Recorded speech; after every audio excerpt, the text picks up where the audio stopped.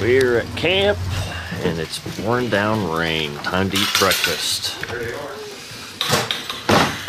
What do you say, Ron? Hey, good morning, everybody. We're back. A real light rain, but we're gonna be okay. Older at night. All right, there's the hunter's breakfast. Eggs are good food. First light, opening day, and we just have a mess out here. It's raining. We set up the blind, and we're set up on this pine row, watching the pines. So if anything comes through, we got a short window. We can kind of look out here, kind of catch them before they get to us, but not hearing hardly any shooting this morning. And so we'll see. There were some deer on the roads on the way in, but they might be moving, but not as much. We'll see what happens.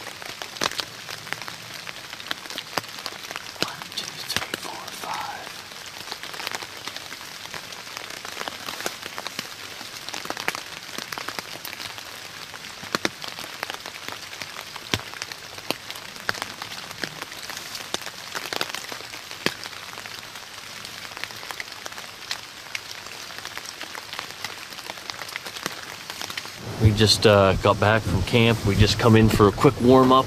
Stopped raining.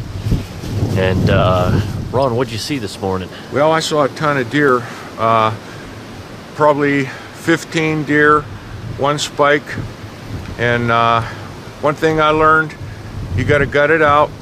We sat in the rain like maniacs today for about 8.5 hours. Now it's stopped. We're supposed to get some snow. So the truly crazy are back out here again. It will be frozen by the time we get in, and then tomorrow we're going to get a whole bunch of snow.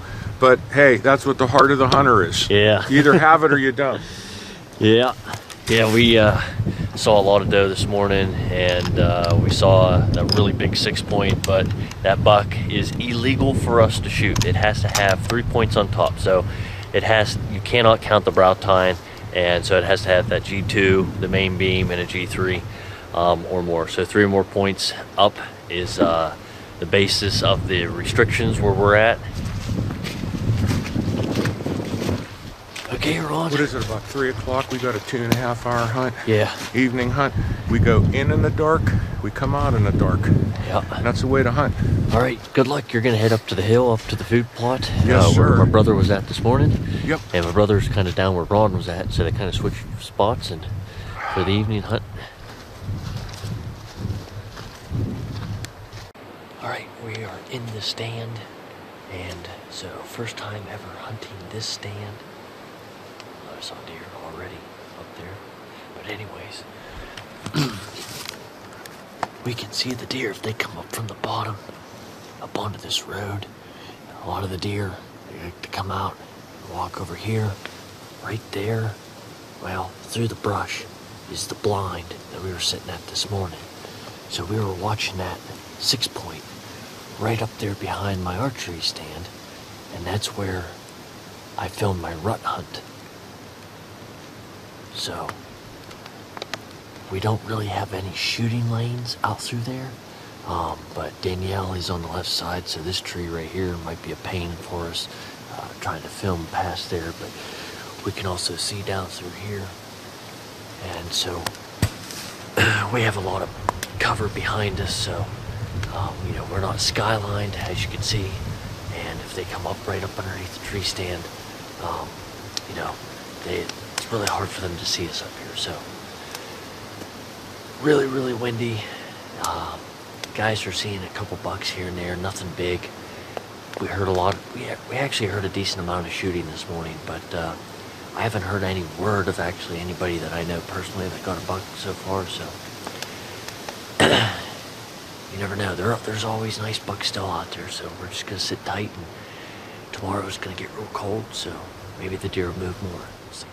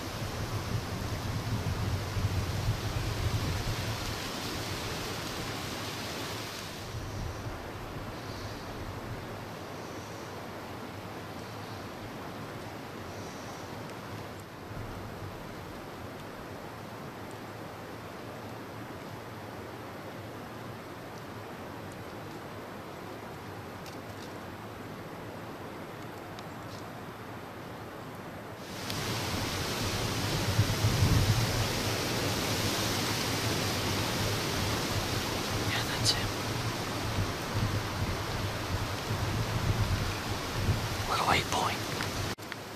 Well, last light, and we got to see a little 8-point, and a super small 8-point. But we were gonna shoot him, let him go, and hopefully we can see some bigger ones tomorrow. And we've seen a couple doe, and that's pretty much it. Just a couple shots this evening, and I haven't heard Ron shoot, so we're gonna go pick him up, and we'll be out tomorrow. All right, it's day 2, and we're back in the blind, and we got the buddy heater going. And look at it outside. Lots of snow.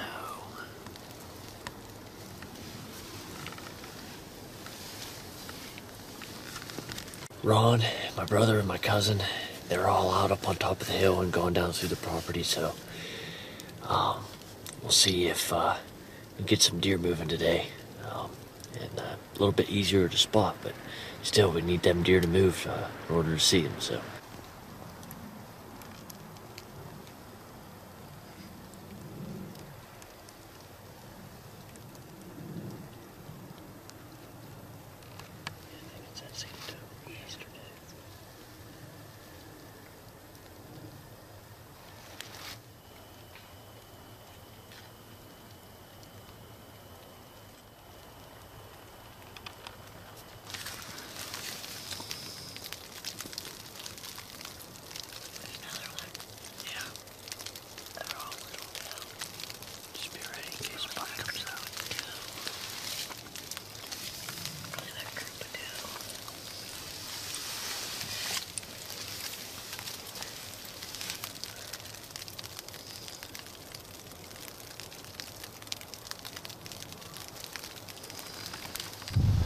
All right, well, we're all back.